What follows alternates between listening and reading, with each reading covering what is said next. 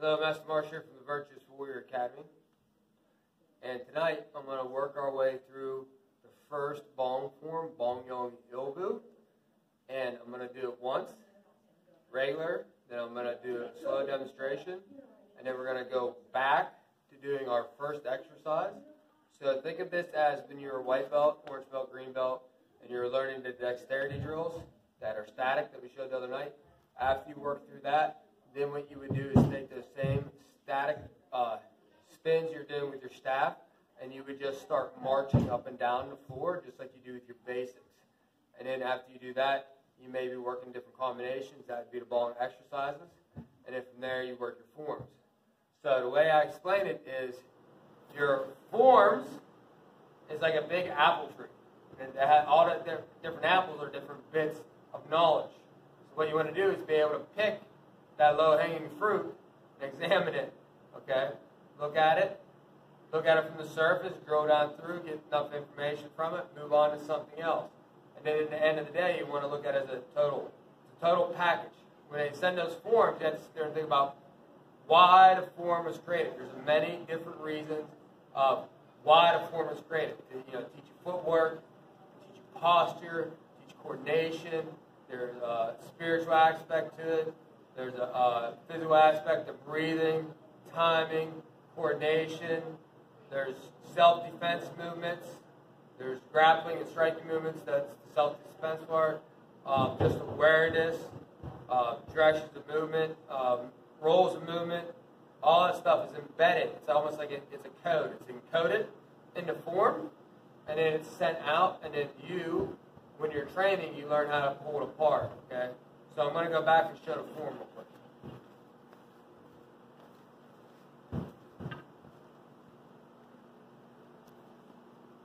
Bong Yong Ilbu.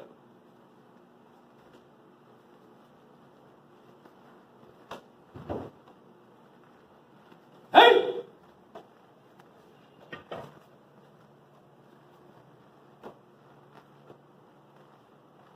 Hey!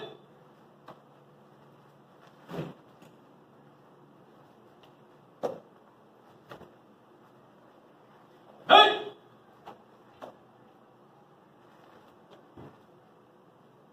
So the very first thing we're starting out is, this leg's not moving. Just coming up here.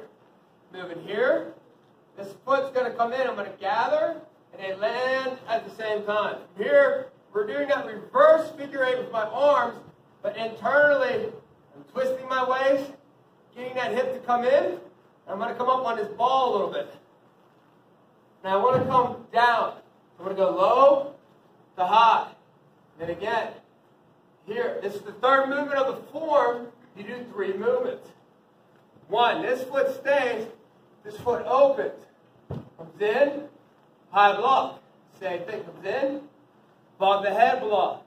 Here, you chamber, kick chamber. Here, they land together. You're dropping. Looking. So I'm looking, the ball is coming out. Foot is going over. I'm twisting my waist. Getting that spin in there. Coming up. Here. Reverse figure eights. Here. Front kick. Down. Looking. As I'm looking, I'm going to chicha rip. Cross-legged stance, and the staff is coming out at the same time. You're turning. Fighting stance. The weight is rebounding above the head. From here, I'm going to look. I'm going to rotate on the ball out foot as that weight shifts down. Then I come up above the head. Again, rotate from that ball. That weight goes in and then in. And then again, soccer rip. This doesn't move. That does. Above the head. You're going to front kick and come back. As this leg pulls back through, you drop. You're here. Boom. Then hit. Now you do 4 figure eight. Flip it. Soccer rip. Dip it. Shumbi. So from this form and from the other 2 bone forms, you do the very first exercise we teach. So basically, you're just training both sides. It's like a static exercise. We come up. We do 1. We come back. We do 2. We come back. When you're doing this, you're training. When I'm going to a high strike or a high block, it starts low. This staff point and that staff points pivoting in the center.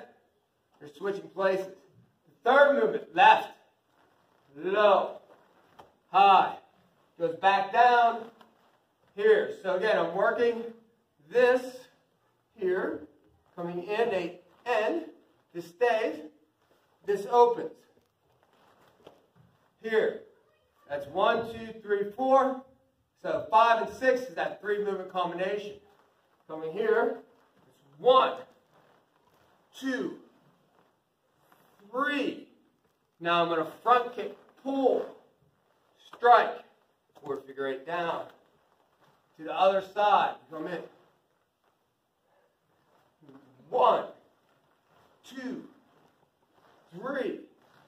Kick, pull back, throw, strike, forward figure 8, and down. So that would be the exercise you would learn after you march. From the exercise and the form, you can start picking different apples. So the first apple you want to pick may be the low strike or low block. My arms are crossing the block, so I just want to go practicing that low block. Maybe practicing the low block and turning. Maybe I want to practice my low block with a low block.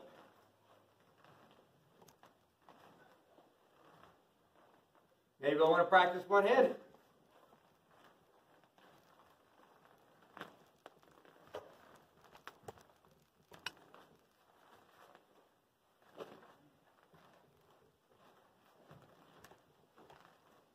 Maybe the next part, I want to pick the next piece of fruit, would be the high block.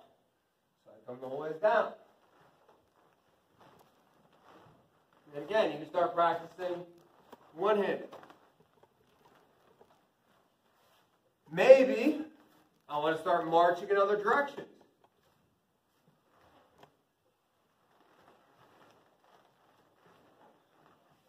Maybe I want to do all 3 going up.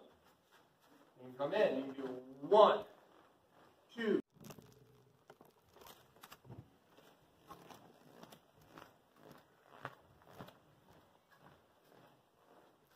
Sorry, I had the video there. So again, you can do all 3 from here. You just go 1, 2, 3, and do your front kick. And then come down. 1, 2, 3. Come down. Now, when you're working with your staff, it also translates into learning your forms. If you look at Pion Shodan, the movement over here, you're here, it's rebounding back. Here, just like this is rebounding up.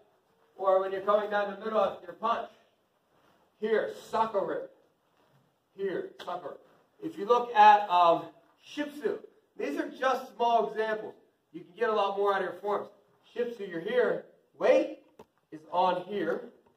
And as I put the weight on this leg, it's going to the ball of this foot, and it's rotating. Learning how to shift.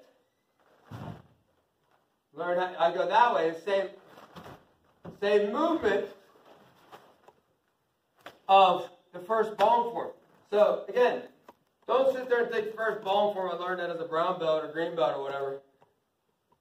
Superficial, it's great, you learn the movements, but again, you want to continue to drill into it. Continue to drill and tap in and get more knowledge. Do it on your own, and then what I like to do after I do study some more, I go to my seniors or my peers or other black belts, I listen to them. Sometimes I give my thoughts, and then we talk back and forth, and you debate, and you try it, be open-minded. I've learned a lot more from other people than what I've learned from myself, and I've learned a lot more from other people than they probably learned from me. Okay, that's just it. So another thing I want to give you before we leave, if you don't have a staff to use, some of the other instructors have said about using a towel. Just hold your towel in the hand, and then just try to learn the movements. You can train without a staff and just use your hands and try to examine the movements. You can use a foam noodle. You can do that. Other things you could be doing with the staff itself is some of the stuff I got from other people is just using one hand, just like we do that one-handed forward figure eight. You can start doing that. You can do staff, say exercise form 1. I can do the whole thing, with my left hand. Just doing it real quick. Do the other side, all three. And you can feel, man, I get a good hit there. But do I get a good hit on this? What, where's my pivot point? Where's my weight? Where's the mass of the staff? You can do one hand. You can do the form one-handed. Come through here. Low, high, low, high, above the head, front, low, low, high. You can do different things. All those different drills will make you a little bit better. So again, don't always think about that, what I said about perceived effort of success. You see me spinning around my staff and twirling around, doing all these exercises and drills. So I didn't start working with the staff until 2006, really. I didn't really get heavily into it. Before that, I was working a lot of the nunchaku. A lot of nunchaku. I liked it a lot. So the staff wasn't my thing.